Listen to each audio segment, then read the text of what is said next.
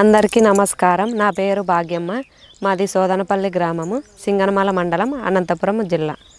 మాకు 3 ఎకరాల భూమి ఉంది. ఇంతకు ముందు వర్షాలు లేకపోవడం వల్ల మేమంతా బీడుగానే పెట్టడం జరిగింది. మా గ్రామంలో సీఏలు సిఆర్పీలు రావడం జరిగింది. వాళ్ళు డ్రై షూయింగ్ మా పొలంలో డ్రై షూయింగ్ వేయండి అక్క అని అన్నారు. కాకపోతే నేను వర్షాలు ఏమీ లేవున్నా మాకు పంట చౌడు భూమి ఆడ పండదున్నా అని అన్నాను. లేదక్క ఈ విధంగా చేసి చూడండి, అంతా వద్దు, ఒక 1/2 ఎకరా 50 సెంట్లు అట్లా చేసి చూడు, మీకే అర్థమవుతుందని చెప్పి అన్నారు. సరేలన్నా అయితే వేద్దాంలే అనేసి మాకున్న ఆవుల ద్వారా మేము 200 కేజీల ఘనజీవామృతం తయారు చేసుకున్నాము. మళ్ళీ డ్రై షూయింగ్ వేయడానికి 16 రకాల విత్తనాలు తీసుకున్నాము.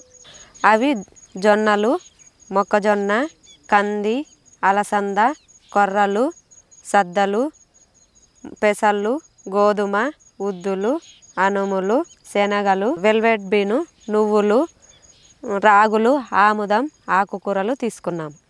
నా పొలాన్ని 3 సార్లు కలియ దున్ని చదును చేసుకున్నాను. ఆ తర్వాత నేను తయారు చేసుకున్నటువంటి 200 కేజీల ఘనజీవామృతాన్ని పొడి చేసి మా భూమిలో చల్లడం జరిగింది. నేను తీసుకున్నటువంటి 16 రకాల విత్తనాలన్నిటినీ 100 గ్రాములు, కొన్ని 50 గ్రాములు తీసుకొని వాటిని బీజామృతంతో విత్తన శుద్ధి చేసి కొద్దిసేపు ఆరనిచ్చి తర్వాత బంకమన్నుతో వాటిని కలిపేసి మళ్ళీ మా 50 సెంట్ల భూమిలో చల్లడం జరిగింది. ఆ తర్వాత మల్చింగ్ మెటీరియల్ను మామిడాకులు, వెండిన గడ్డి, వేరుశెనగ పొట్టు మా పొలంలో 3 ఇంచుల మందంతో కప్పి ఉంచడం జరిగింది. ఆ మల్చింగ్ ఎందుకు వేసినామంటే మా భూమిలో వేసిన విత్తనాలు పక్షులు తినిపోకుండా ఉండడానికి, భూమిలో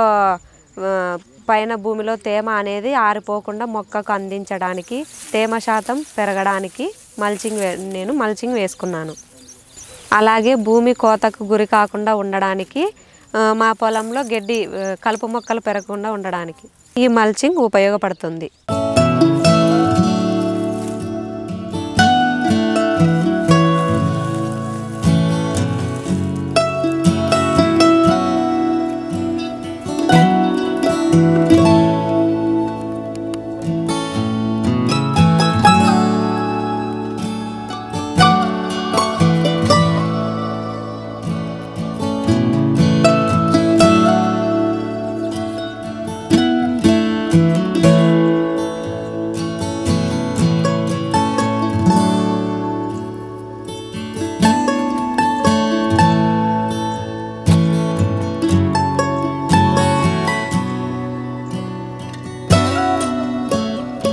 విత్తనాలు చల్లిన తర్వాత మల్చింగ్ వేసిన తర్వాత 20 రోజులకి వర్షం రావడం జరిగింది. విత్తనాలన్నీ 16 రకాల విత్తనాలన్నీ మొలకెత్తడం జరిగింది.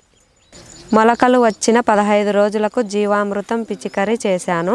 5 లీటర్ల జీవామృతం తీసుకొని 100 లీటర్ల నీటిలో కలుపుకొని మొక్క తడిసే విధంగా పిచికారీ చేశాను. నేను వేసిన 16 రకాల విత్తనాలు ఒత్తుగా మొలకెత్తడం వలన వాటిని ఒక రకానికి ఒకటి ఉంచి మిగతావి తీసివేసిన మొక్కలను అలాగే మల్చింగ్గా వేసుకున్నాను.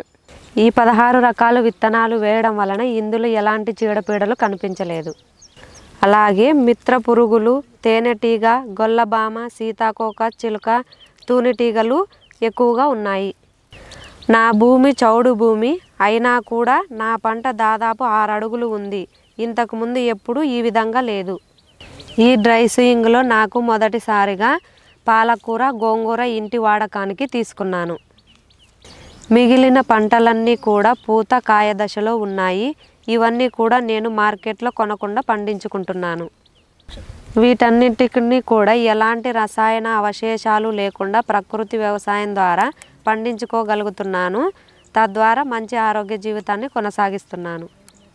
నేను పెట్టిన పెట్టుబడి విత్తనాలకు 300 రూపాయలు, ఘనజీవామృతానికి 300 రూపాయలు, ఎద్దులకు భూమి దున్నడానికి 1000 రూపాయలు, మల్చింగ్కు 2000, మొత్తం 3600 ఖర్చు పెట్టినాను.